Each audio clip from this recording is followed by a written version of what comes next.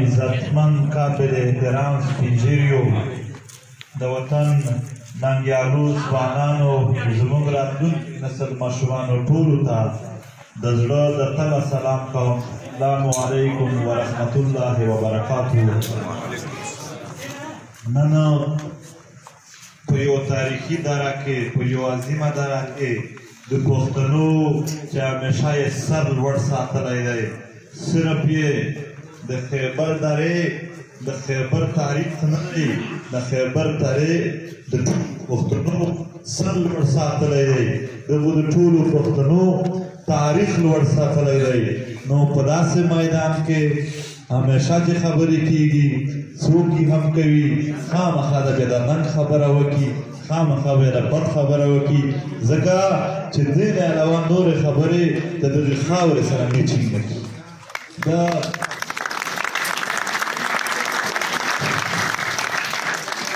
ملګرو زه به بیس اولټ وکړم په څه مخصوصو مسایلو باندې، ځکه چې لږ معلومه شي چا موږ لیوني شوي یو چې راپورته یو لیونو سپو وخوړلو مست شولو چې راپورته شولو څه وشول؟ موږ نه لیوني یو نه لیونو سپو وخوړلي یو. په دې خاوره باندې د دغې خاورې په تیږو باندې هم په غرونو باندې هم په ځناورو باندې هم په انسانانو باندې هم وړې د ټوپک د ګولې نه واخله تر غټو غټو بمونو پره تر توپو مارمیو پره یو شی پاتې نه شو چې خلک یې پرې ونیویشتل وطن. د دغې خاورې هغه څه شاعر هم ویلي دي چې دلته چې قدم دی نو په خیال ده د دې خاورې کاڼي بوټي شهیدان دي. دلته خو په دې خاوره باندې دا چې څه وشول باید موږ یو بل سره پوه کړو، په دې بحث وکړو چې ولې وشول، ضرورت څه و، امریکا څه ضرورت و، روس ته څه ضرورت و، د پاکستان فوج ته څه ضرورت و، ولې وکړل، هغه هم دا شوق یې ولې ولرلو. ابد یې نه دی لرلی، خامخا هغو هم نه دي کړي. هغو چې کړي دي ملکونه رحم یا غصه نه لري چې په چا رحم وشي یا چې ته غصه. ملکونه خپل مفادات دی، هغه چې څه کار کوي هم د خپل مفاد دپاره کوي. په دې خاوره باندې چې کوم جنګونه شوي دي په هغې کې ډېر ښکاره خلک اربونه ډالر هم ګټلي دي. د هغې نه علاوه نور ډېر ډېر سامانونه دي چې ورځ په ورځ موږ ترې خبرېږو. په دې خاوره کې څه داسې څه پراته دي چې موږ او تاسو ته پته نشته، خو چې څوک پسې راځي او جنګونه جوړوي هغو ته یې پته ده، هغه پسې راغلی. دلته د NLC خبره وشوه. د NLC آیا دا په دغې جنګونو نه اول NLC دلته راتلی شوه چې ښکرونه یې شوي وی بیا نه شوه راتلی، چې ښکر یې شوي وی دا بیا نه شوه نه راتلی. دا ځمکې باندې دا شان قبضه کېدای شوه نه شوه کېدی. معلومه شوله چې هم د دغې قبضې لپاره یو جنګ شوی دی. د جنګ نام بدل کړو ځکه چې که د قبضې نام یې وروی چې زه ستا باړه مارکیټ ختم کوم چې کاروبار د دلته نه وي لاړ شه د خپلې خاورې نه چیرې بل ځای، یا زه ستا د تورخم ګیټ کاروبار ختم کوم چې ته د دلته کاروبار د دا پیسې د هم زما شي، بله خاوره چې راځي هلته به هم زما نه. په دې دواړو کې فایده د یو مخصوصو خلکو شوې. نو که دوی مخامخ دا خبره کړې وای چې زه په دې پسې را روان یم، بیا دوی نه شو کولی، بیا دلته افریدي دي، شینواري دي، سلماني دي، یا نور قامونه تر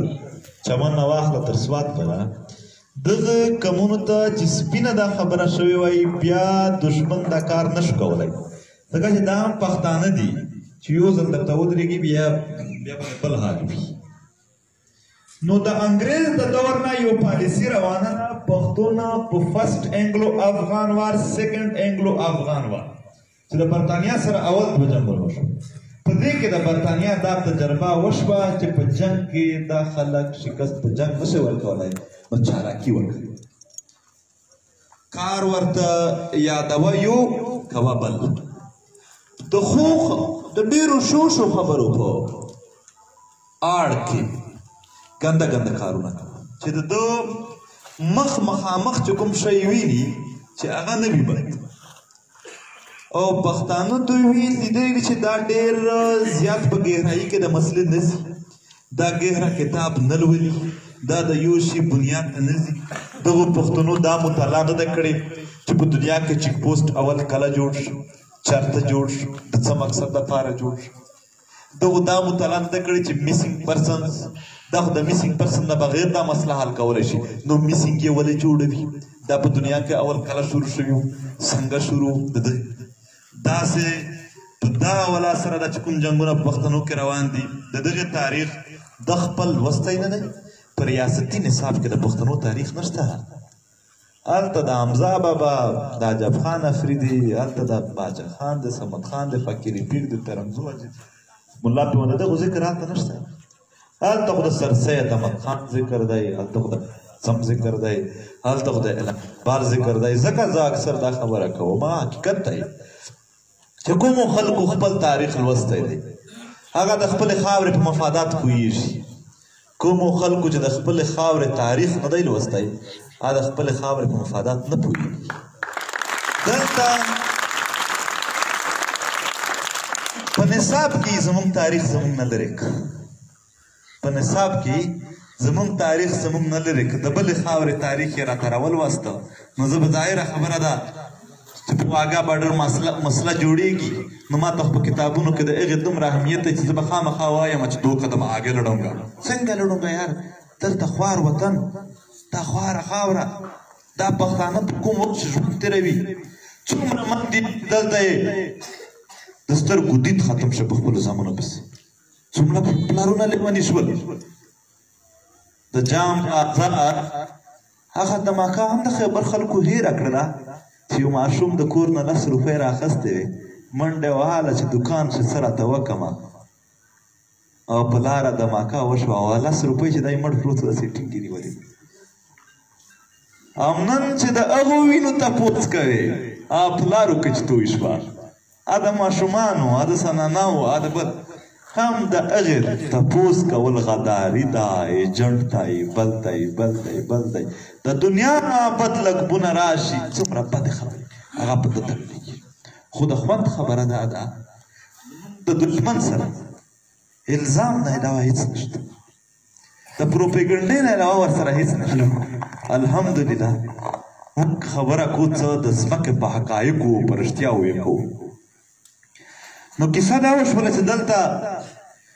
د جنګونه سټارټ شول نو یو مخصوص خلق د اول ساوت وزیرستان کې سټارټ شول څه یې مړي وکړل څه یې راکټ وویشتل څه یې حمله وکړله دغو بادار ورته وویل څه قبایلي امایدین یې راوغوښتل چې یاره په تاسو بده ورځ د خلکو معللوي هغه کوي دغه کوي زه یې درته لرې نه کړم هغه وویل یاره بده بلا باندې اوښتي یو ته که راشې راته لرې کړې دا خو به ډېره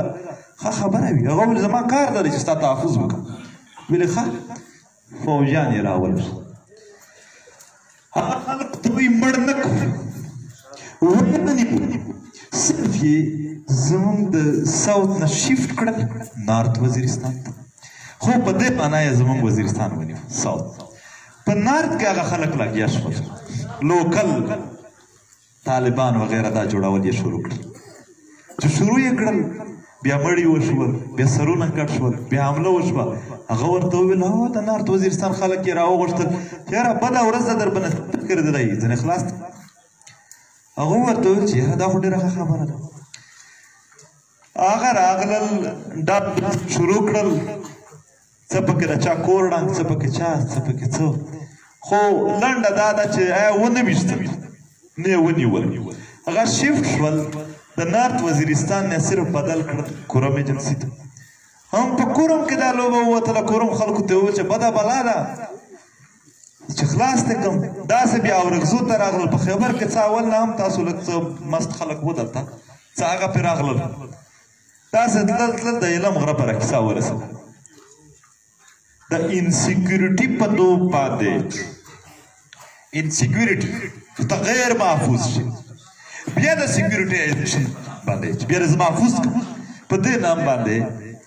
د فاټا په اسانه طریقه سره ونیول شو 15 لکه پښتانه آی ډي پیز جوړ شول د پښتنو نام هلته چا درې چې پښتونه لاس چا نه ورته ویل ویلې متاثرین نام یې هم بدل شو آی ډي پیز جوړ شول په دې آی ډي پیز ژوند کې خیرمار ژوند و هغه چې ټول عمر یې خپله حجره په مېلمستیا ساتله هغه په لنډونو کې ودرېدل خیراتونه یې وټول کړل د دغې خاورې پت د دغې عزت هغه روب یې چوه دغو خلکو خو خپل د دغو قامونو روب و چې شینوارو به جرګه وکړه افریدو یا وزیر مسعود یوسفزو یا چا چې جرګه وکړه د دغې جرګې یو دومره سخت روب و هغه روب یې په چیک پوسټونو باندې د بوټونو لاندې او په کیمپونو کې په آی ډي پیز ژوند کې د خیراتمارونو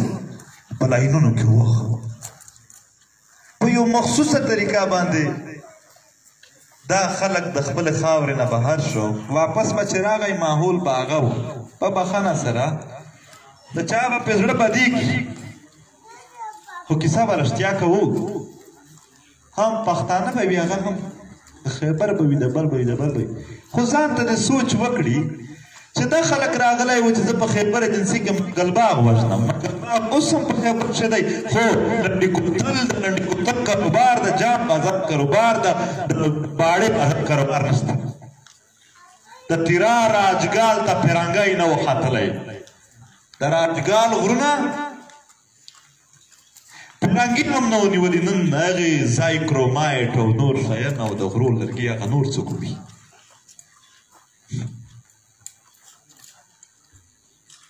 دا د جنگ په نامه باندې د وارن ټیرر په نامه باندې دا دروغ وویلل شول هم امریکې په افغانستان کې او دلته یو لوبه شروع شوه دا اول نه دا حکومتونه چې راتلل دا دغو خلکو پکې لاس و دغو سی آی ای او اس ای دلته ټریننګونه ورکړي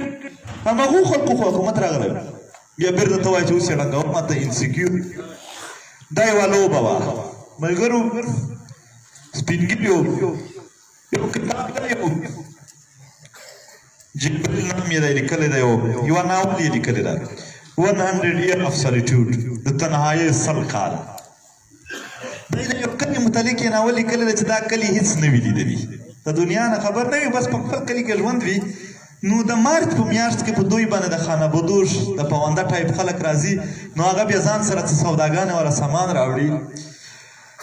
او هغه بیا چې څه یې دوی ورته ښایي هم هغه خو نه وي لیدلی نو دوی هم هغه شان اخلي په ذهن کې